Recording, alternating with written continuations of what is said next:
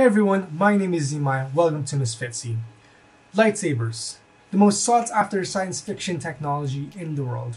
They're pretty much the best thing about Star Wars. These swords, that instead of having a steel blade, they have a laser blade that can cut through almost anything. And the lightsaber that I find most interesting is the Darksaber, as seen in The Mandalorian, in Star Wars Rebels, and all of these shows. And it's pretty much the very most interesting lightsaber out there.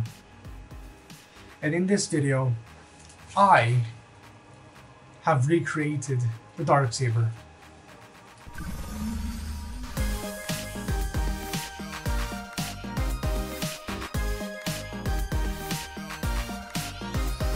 So how am I going to create the Darksaber?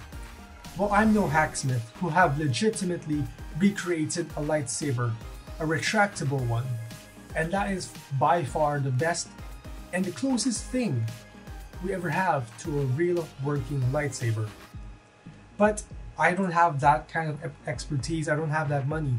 So what I used is my handy dandy 3D printer and 3D printing and 3D modeling software in order to model the hilt, the blade, and also the mechanism in order to make it light up. First, I needed to print out the inner compartment that would house the batteries and the inner components such as the switch, the wiring, and also a place for the wooden dowel support for the 3D printed blade. When I was happy with this, it was off to the races, 3D printing the rest of the parts, the outer sleeve, the lock mechanism, and also most importantly, the blade for the Darksaber.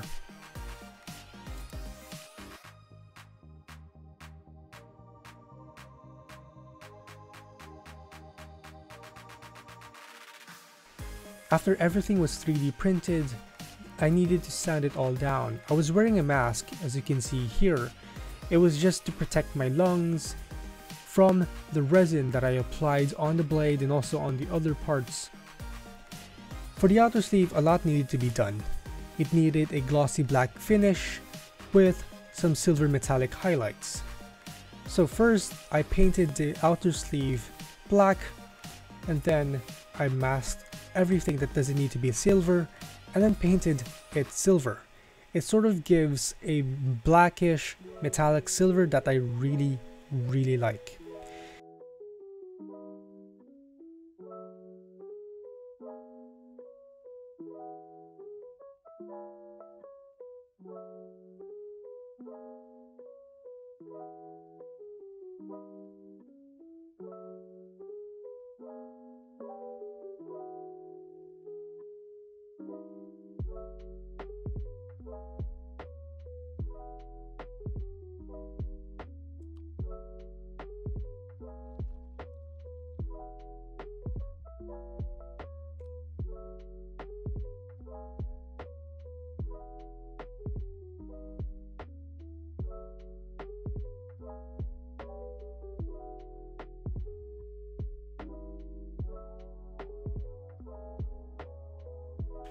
So it's time to install the LEDs. I modeled these grooves on the insides of the blade that would house the LEDs, and it worked perfectly.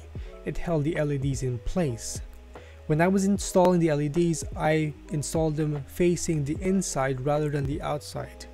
This would reduce the spottiness that occurs when LEDs do not diffuse properly or are not being diffused properly. So installing them facing inward helped diffuse it a lot. Okay, so here is the black plate that's going to be on top of this. So I glued some reflective foil, the aluminum foil that I also included here on inside. So let's actually try it out. Here, this is the actual thing.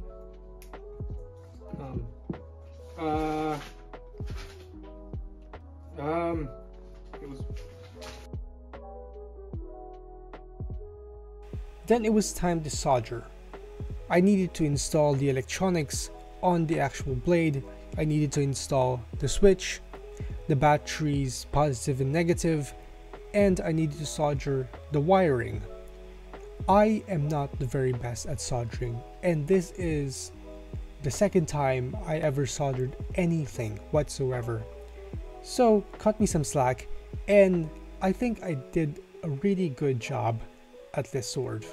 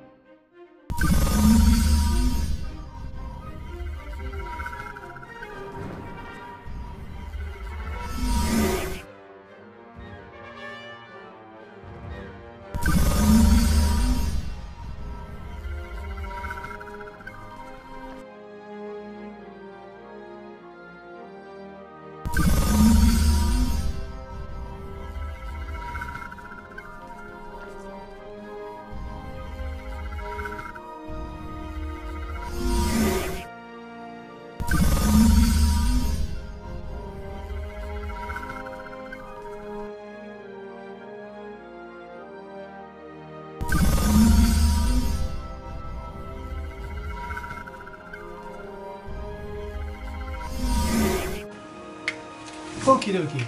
So this is by far my favorite project for now that I've ever done. And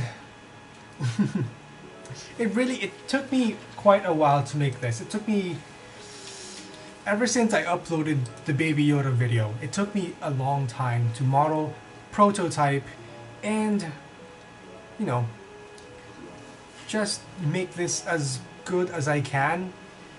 I'm not that good in like soldering and stuff like that and doing electronics, and so this really pushed my limits, pushed my expertise, and that is sort of the reason why I like making it. It pushes my knowledge and stuff like that. Anyway, if you guys enjoyed this video, hit the like button down below, subscribe for more videos every single week. Mostly, almost every single week. And I'll see you guys in the next video. Bye bye!